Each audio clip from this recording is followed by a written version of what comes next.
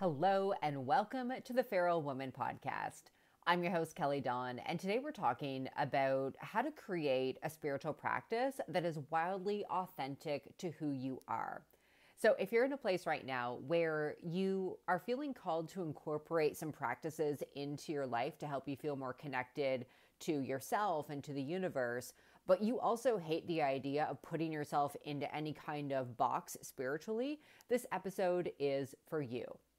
Now, to give you a little bit of background information on my own journey, I have been obsessed with all things spiritual since I was a little kid. Thankfully, I was not raised in a religious home. Like, we identified as Christian, but I'm from a small town in Canada, so you're either Christian or you're Christian. That's kind of like the only option. But my family went to church on Christmas and Easter and the major holidays, but thankfully, I never had religion forced down my throat. But I always felt this call to be connected to God. And of course, back then, everything I knew about God, it was all filtered through the lens of Christianity. So I saw God as this male figure, and I saw him as this old bearded man in the sky who lived in the clouds, and it was someone I could talk to. And thankfully, I didn't have the fire and brimstone teachings given to me, so I didn't have any fear of God. But there is this desire to know what this spirit was and to have a relationship with it. Back when I was a kid, I lived in the country, and I noticed that this connection to God felt even stronger when I was out in the woods. So I was given a lot of freedom as a child. I was allowed to play on our 11 acres, and we had a little pond that I would go and sit beside. And I loved being surrounded by the trees and the animals. And I would spend hours and hours on end just sitting and immersing myself in this environment. As I got a little bit older, I started exploring some different things. Like, I would go to the local bookstore, and I came across this book on divination. And I thought this was the coolest thing ever, because I was always really into witchcraft in like the movies and from TV shows. I was always really drawn to witchcraft. And when I discovered this book on divination, I felt like I had won the spiritual lottery, because I already had a belief in this force that I call God.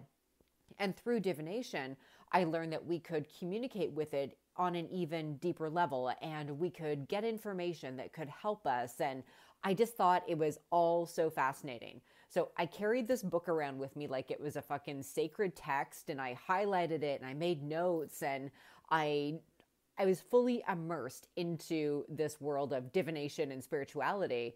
And a little while later, I discovered Wicca. I forget the name of the book. I'm pretty sure it's called Witchcraft Today by Scott Cunningham. I'm not 100% sure, but I think that's what it was. But what I do remember is that the first half of the book was on folk magic, and the second half was on Wicca. And this was the very first time I had ever been exposed to an earth-based religion. And when I found out there were people out there who were honoring nature, and they saw God as both male and female, again, I felt like my mind was blown in the best way possible. And so I fell right into witchcraft. I identified as a witch, and this was around the age of 13, 14. And I practiced fairly consistently until my early adult years. Like the speeches I gave in high school for our class presentations, they were all centered around witchcraft. I remember doing one of my very first science fair projects was on how to work with crystals. And I am so happy and grateful I had a very open-minded mom who I lived with at the time, who encouraged me to explore this path. And like, I grew up in a home where the teaching was, as long as you're not hurting yourself or other people, you can believe whatever you want to believe. So this was what I was doing throughout the majority of my teen years. And then when I got older, I was focused on doing the things I thought I had to do to be a good, successful adult. And so I went to school and got good grades in college. I worked for the family business. I had a boyfriend who I thought was great at the time. We bought a house together. I had a hot car. And I fell into this world of consuming. Like, I was making a lot of money. I was spending a lot of money. but I was miserable because I had done all of these things that I thought I had to do in order to be happy and successful, but I didn't feel happy or successful. I felt downright fucking miserable. And even though from the outside looking in, my life looked okay, I was a very well functioning addict. I was drinking heavily every single weekend. I was doing a lot of drugs. I was shopping all the time. I ended up going bankrupt, and my life was just spiraling out of control. Now, around this time, I had also reconnected with a really good friend of mine. She was a cousin that I was friends with when we were younger. She ended up moving to the city that I lived in to go to university, and we started hanging out. And I knew she had been through some really rough times, and she had experienced a powerful, positive transformation thanks to her relationship with Jesus and the time that she was spending in church. And I thought to myself, I am at rock fucking bottom here, like rock bottom. Maybe Jesus will fix things for me. Like that was where my mindset was. I didn't even think to go back to witchcraft because I didn't realize at that time that it was even the kind of spiritual path that could help me feel the connection that I was craving. I felt like Jesus can fix me, and I had evidence with someone I was very close to. I had evidence that it could work. Like Christianity could quote unquote work for me and help me get better. And I actually do credit that period in my life for helping me stay alive, to be perfectly honest, because I was at a place where I was suicidal, I was heavily depressed, unmedicated at the time, and spiraling out of control. And thanks to my experience with Christianity, even though I was only in church for maybe 9 months to a year, I was able to understand on a deep level that I have a purpose and that I'm valuable as a human being simply because I'm existing. Now, during this time, I loved, like absolutely loved everything about church. I loved the worship service. I loved the people. I loved going to church. Like everything felt so good. And I was feeling this spiritual connection. The problem was what I was reading in the Bible did not align with my personal values. I had a very hard time wrapping my head around the fact that I was supposed to love and worship a God who was a fucking tyrant and sending people to hell. And I struggled with this for a while, and I tried to stick it out. I remember having conversations with some of the leaders or church elders, whatever you want to call them. And I was bringing my concerns to them. And I was always met with an answer that was some form of, well, you just have to trust in God. He works in mysterious ways, and we're human. We're not supposed to understand his master plan. I was like, okay, I'm not buying this. And I ended up leaving and going back to witchcraft.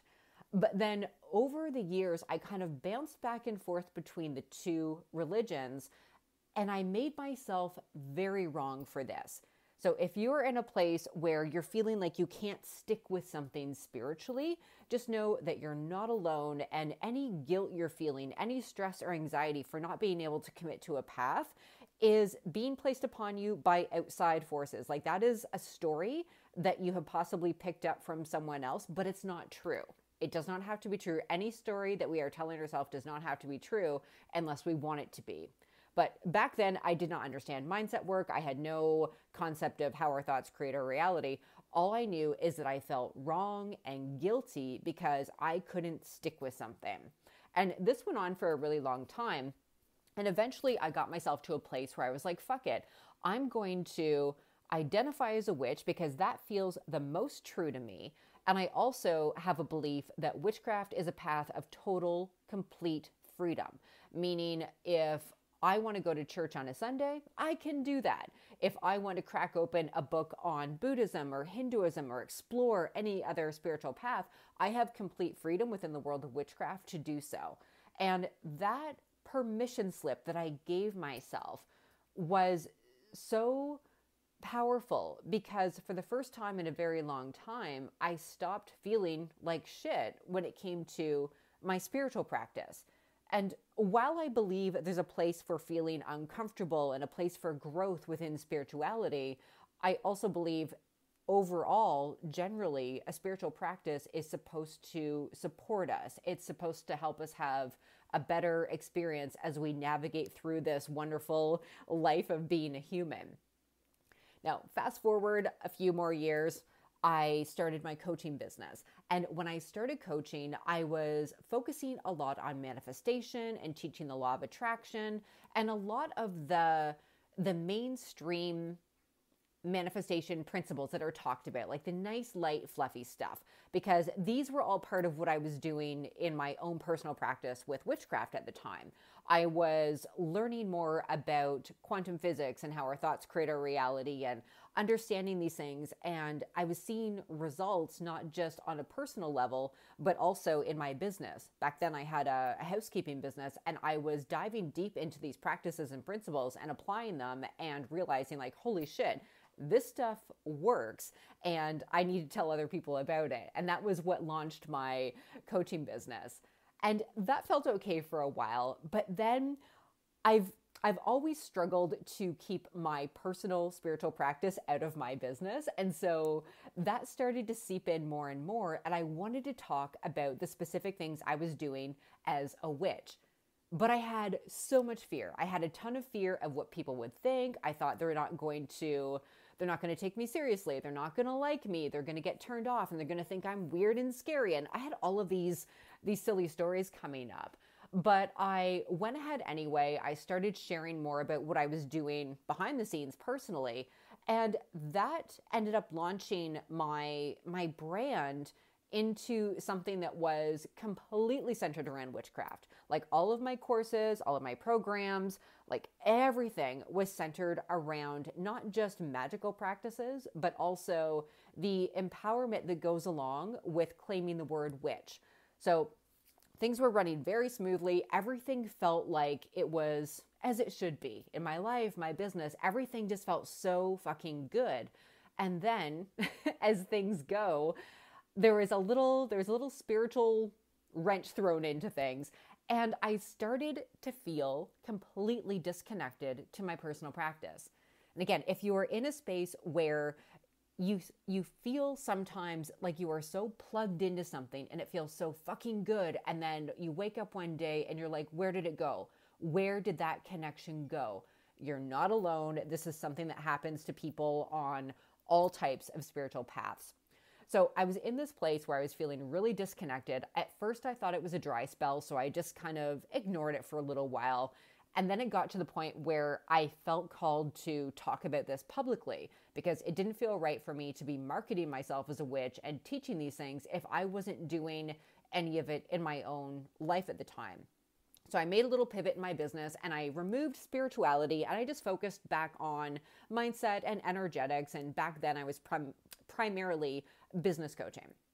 What I was doing behind the scenes in my personal practice, though, was something I had never done, and that was absolutely nothing. So for the first time since I was about 13 or 14 years old, I wasn't worried about meditating. I wasn't worried about spiritually seeking. I wasn't worried about having any kind of connection whatsoever. I allowed myself to remain in this, it was like a spiritual limbo. The image of the hangman card is coming to mind here, where I just sat back and I said, you know what? I'm going to be guided in whatever direction I'm meant to be guided in. I'm not going to make myself wrong for it. I'm not going to force myself to identify as anything or force myself onto any path. I'm going to remain completely open. And that time period was so valuable. I was there for a few months, and eventually I was guided back to witchcraft, but this time it was if I had an even deeper understanding of myself and these practices, and everything felt like I was coming back to the practice in a more, I'm trying to think of the right word. We're just going to go with the word fulfilling way. That's not exactly the word that I feel is right for this, but that's what we're going to do, just so we can keep on with the show. And so I came back to things felt even more aligned. So getting back to this place of you creating a spiritual practice that is authentically yours. If you're in a place where you're feeling maybe called in different directions and you want to have something in your life that helps you feel connected. I invite you to give yourself permission to move in whatever direction you want to move in, and ask yourself, if I could do absolutely anything today, what would I do to feel more connected to myself and the world around me? And then just see what comes through. A big part of this is giving ourselves permission to remain open and following those intuitive nudges that we're getting.